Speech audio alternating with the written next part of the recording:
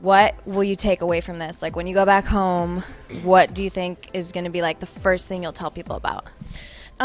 This has been like what I've wanted to do for the longest time. Like, I've been watching it since season 1 when Kelly Clarkson won, and I've always sat in front of the television and wondered, like, oh my gosh, am I going to be able to do that someday? And then now, look, I'm here, and it's just so amazing to be able to be conveyed like that to America and represent the 16-year-old girls like that.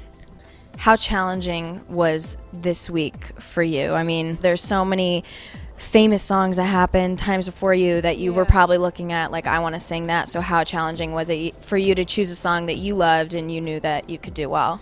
It was definitely really hard picking a song for, especially during my year, because it's when like rap and hip hop and all those like and like those more rappy songs were coming into play, and it was kind of hard when I was looking at the list. It was kind of hard to find a song that was gonna suit my voice, and I feel like I did really well last night, and the judges liked my performance, and I felt like it was the right song, and I'm glad that they liked it. So what are you going to do next? I mean, I know you're going to New York, and you're going to have that amazing experience. That is so much fun, so you're going to have a great time. Yeah. But what do you hope is going to come after this whole Idol experience? What do you plan on doing? This whole thing is just definitely a learning experience, and I'm not going to stop singing just because I got voted off American Idol. It's really upsetting, but it's because it's something that I love to do. I'm just going to go home and I'm going to go sing tonight. I'm going to go sing every single day, and it's what I love to do. So.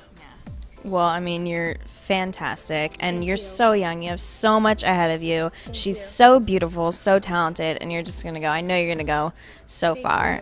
Sorry to see you go so early, but you're going to do great things. We're going to see her again.